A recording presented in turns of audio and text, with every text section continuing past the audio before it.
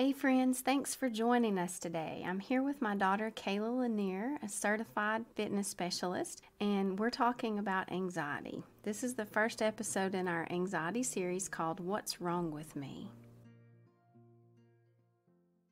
Welcome to Renewed Hope Women's Wellness. I'm Happy Sperling, wife, mom of 7, board-certified holistic health practitioner, and owner of Renewed Hope Nutrition Center. After years of searching for the answers to my own health issues, I grew tired of always being told there was nothing wrong when I knew something wasn't right.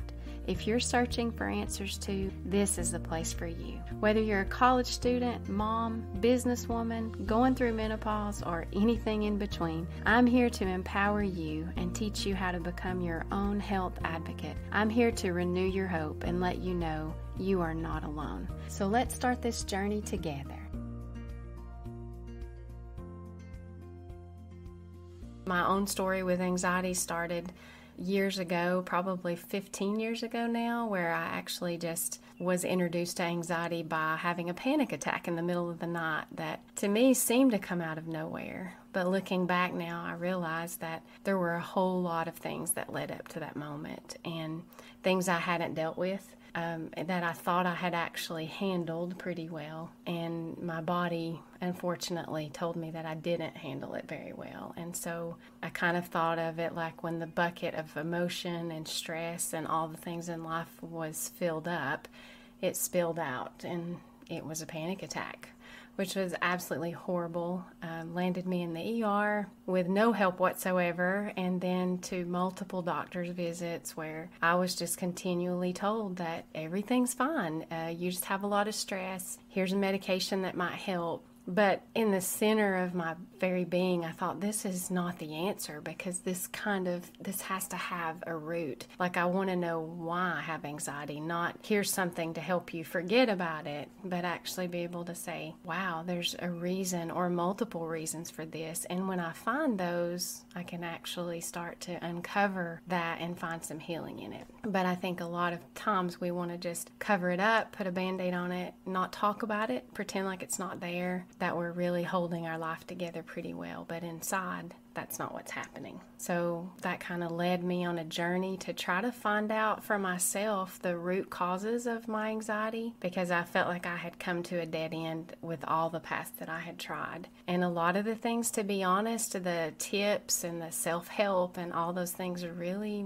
weren't doing anything for me. And so that led me to this journey where I went into practice to help people with anxiety after I had found out the roots and causes of mine. And I'm extremely passionate about helping women understand there is something wrong with you and you do deserve to find out what it is. And there are ways to do that and not really settle for the standard protocol, which is a medication. And medications are fine if that helps someone get through a difficult time or if that's something that they choose to do. But for my own story, I just needed answers beyond that. And I'm very thankful that I did that, because the journey has taught me so much about who I am, how my body works, why anxiety and panic attacks happen in the first place, and what we can do about it, because there's lots of things that we can do that actually work so that you don't have to manage your anxiety the rest of your life, but you can truly be healed from it. But it is a lot of work.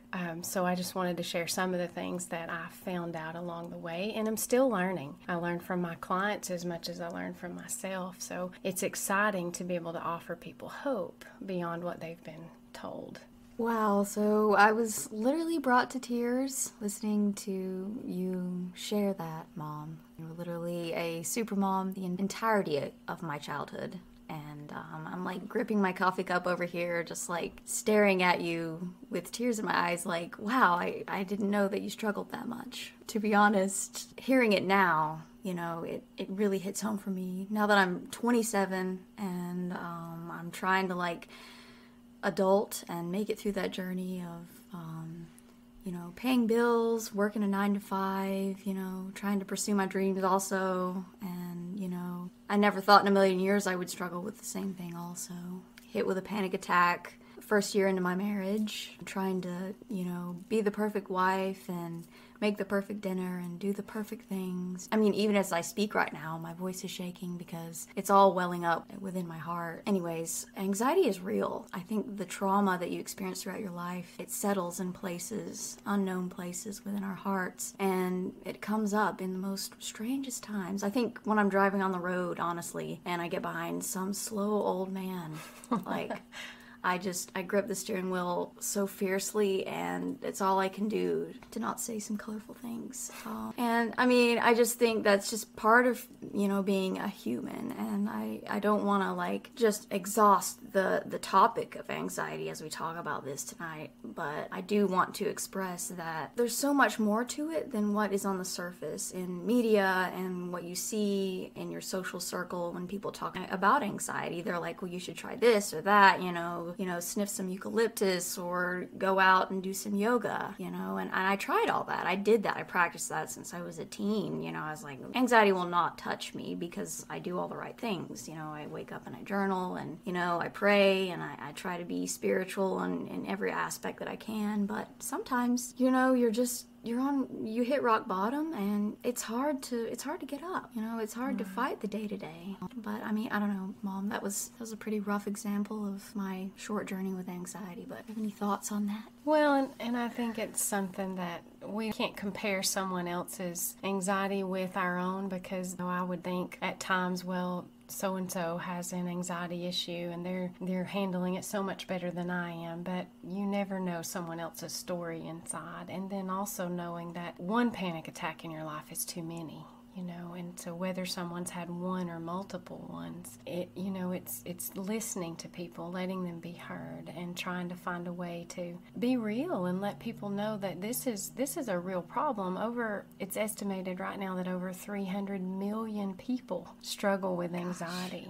That's like 1 in 5 people. And when you think about that, I know that as I have tried to find out during these years, really what's wrong with me? Why do I have anxiety? What did I do wrong? What am I not doing that I should be doing? And then I look at that and think, I'm not alone, because you can feel very alone, and that kind of forces you to isolate yourself because you're not sure what to expect out of yourself. And that's a very scary place to be in. And I think just knowing that in practice often, I think so many times I hear people's story about their anxiety, and sometimes all I can do initially is just hear them. And I think that is really the most valuable thing you can do for someone, is listen to their story. Right. And honestly, let them know they've been heard. I think the most frustrating thing for me was going to doctors repeatedly, just so hopeless, and thinking, not being heard. Yeah, thinking, just listen to me. And they would hear the first part, I have anxiety and panic attacks. And then I felt like after that, in my experience, and that's not that everyone's practitioners like that, but it was just kind of a closed door. I even had one doctor get very angry with me because she had handed me a prescription, and I said to her, I appreciate that, but there's something wrong with me, and I need to know what it is. Right. Like, personally, I have to find out what's going on. And she actually stood up, she laid the prescription down on my lap and said, if you're not going to use the tools in the toolbox, then I can't help. And closed the door and left me. Wow. And I thought,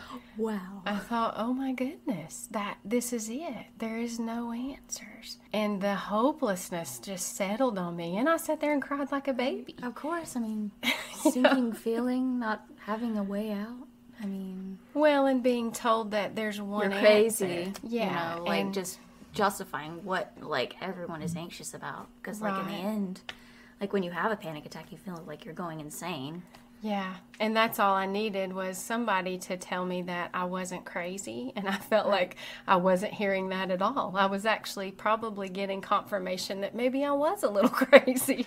Well, yeah, getting the same conclusion, the same diagnosis with everyone that you saw. So that's what led me to really go deeper, and I think that's very empowering. So in that moment when I felt powerless, when I left there that day, I thought, no, I'm going to ask the Lord to help me. I want to find out out what this answer is. And it started a quest to be my own researcher, to be my own advocate. And I started just reading everything that I could, Googling everything that I could to say, what are the root causes of anxiety? What's going on with me? And then that led me into really finding out about vitamin D levels and your ferritin levels and your fasting insulin levels. Like, there were so many connections for me with my blood sugar and with my deficiencies in my vitamins that are a very big deal. And had I not addressed that, I don't think I would have been able to come so far in it. And it's so unknown. People don't know, anything about vitamins or the importance of caffeine intake. How much are you taking in, Right.